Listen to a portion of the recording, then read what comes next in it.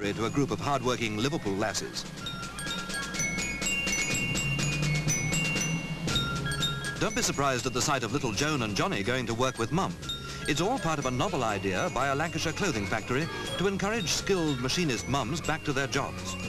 The children clock on at 8 to do a working day in the nursery, and there's a trained staff to make sure the 8-hour shift is fun all the way.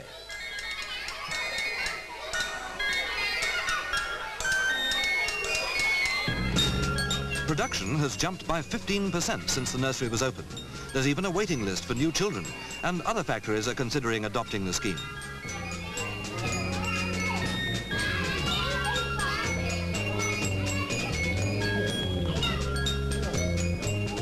There's always a few tears from the new arrivals before they get into the swing of things. Soon they've forgotten that Mum's doing all the work.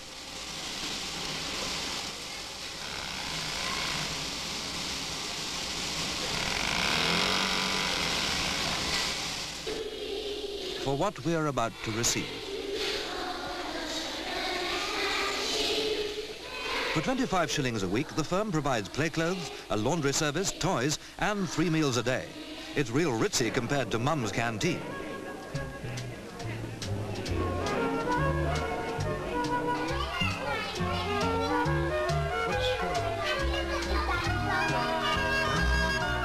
At mealtimes, all those home tantrums are forgotten.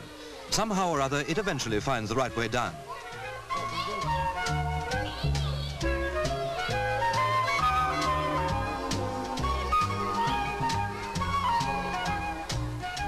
What a lovely life. Just because 20 toddlers are having a feast of a time, the firm are planning an export drive into European markets.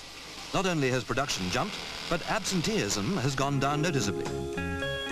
It just goes to show why all the sleeping partners are in the good books of factory boss Harold Lampkin.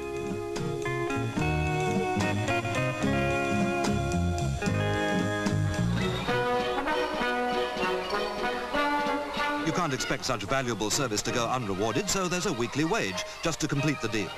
After a 45-hour week of eating, sleeping and playing, there's a Friday night threepenny payout. And what makes it all worthwhile is the fact that when you have a count out, it's all tax-free.